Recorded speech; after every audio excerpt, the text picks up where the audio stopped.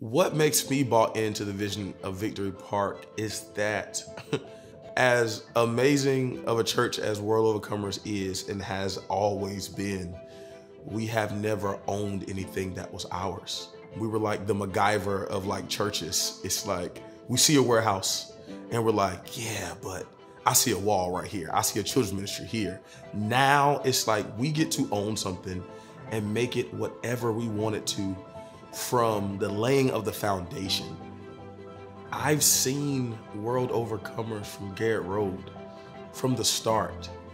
When we're in that little sanctuary with the glass mirrors, I remember when we transitioned from my home church, when we went to World Overcomers, within the first 30 seconds of us being there, like I tapped my mom and I was like, this is it. Just because the worship was just so electrifying, I felt the worship and I felt the presence of the Lord. I've been going to World Overcomers since I was 13 years old.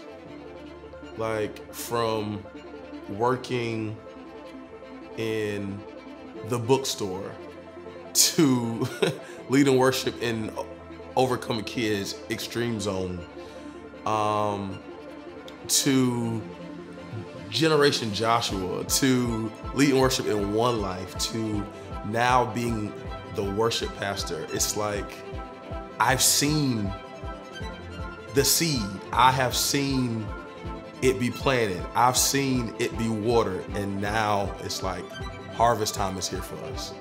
But what I've learned over the years is that there is work, there is a sacrifice in order for it to go from a seed until you see fruit again. Like I feel like I'm a part of it.